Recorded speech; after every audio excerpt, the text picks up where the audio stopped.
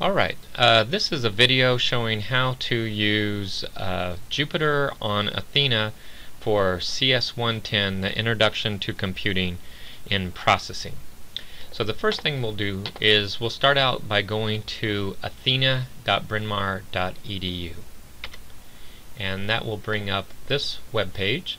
And the first thing we're going to do is log in to Jupyter, and we can do that by clicking option number 2.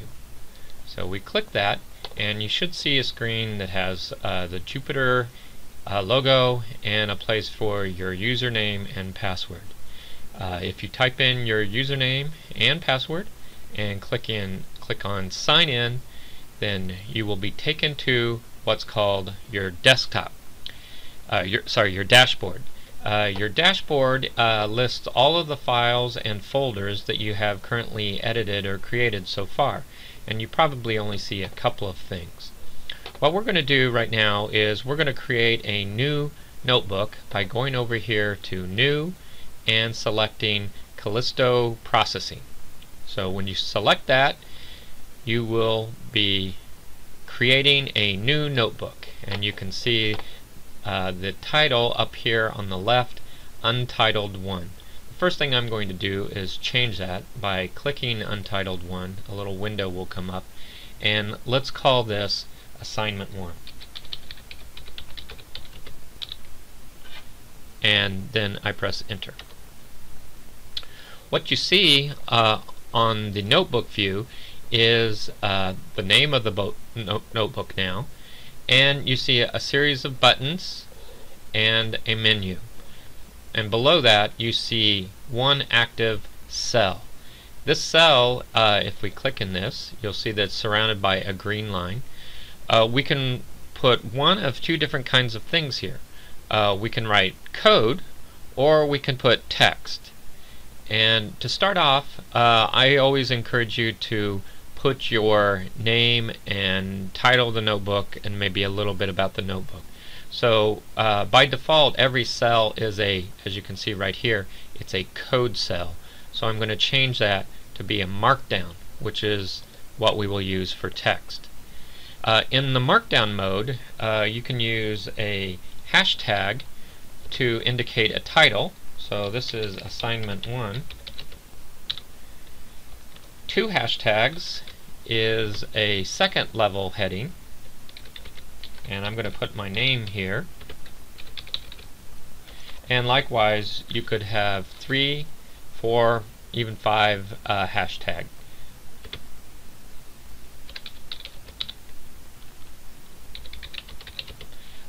If you write just a regular paragraph, no indentation, it will be just regular text. This is my assignment number 1. Period. Like everything that you enter in a cell, you will execute it or run it. You can do that either by pressing the triangle button, or what's easier if you already have your hands on the keyboard is to press Shift plus Enter.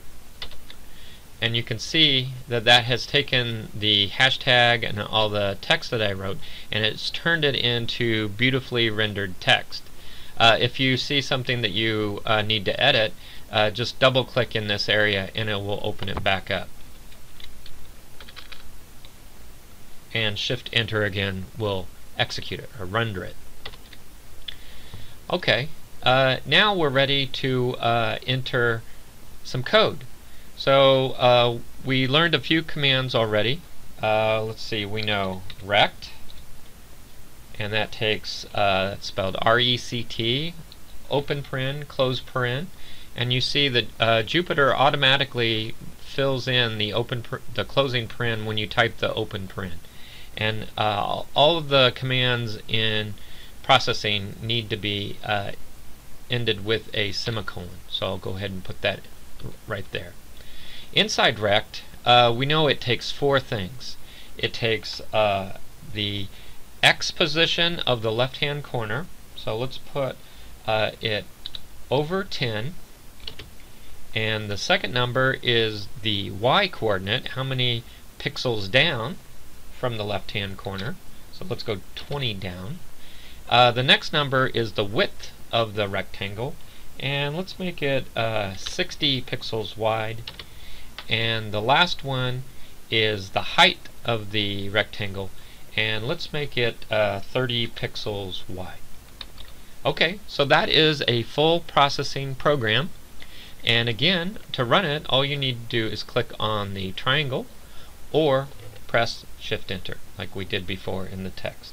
Pressing Shift Enter will compile the program, and if there are no errors, then it will show you the output of the processing program. And you can see right below here we have a little canvas, 100 pixels by 100 pixels, and inside that you can see the rectangle that we just created using this command. It starts over 10 on the X coordinate, down 20, it has a width of 60 and a height of 30.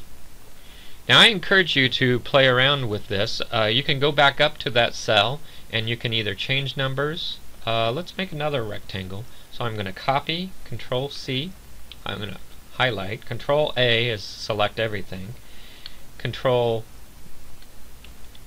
V is paste, and let's make another rectangle. This one I'm going to go over, say 50, down 40, and I'm going to make the height 30 and the width 70. So that's going to overlap the first rectangle a little bit. So if I press Shift Enter again, it will throw away the old program that we had written before and will replace it with this new one. So I'm pressing Shift Enter, it compiles it and runs it, and there you can see our new program. That second triangle went off the screen a little bit. Let's see, which number would be responsible for the height of that? Well, that's the 70. So that's a little bit too big for this canvas size. I don't like that rectangle going off the screen, so I'm going to bring that back a little bit. Let's say that we only want it to be 50 pixels high. Shift Enter, we'll re-execute it, and there. Now we have a nice little sketch. So I think, when you end, make sure you press Save, and then you can click on File, Close, and Halt.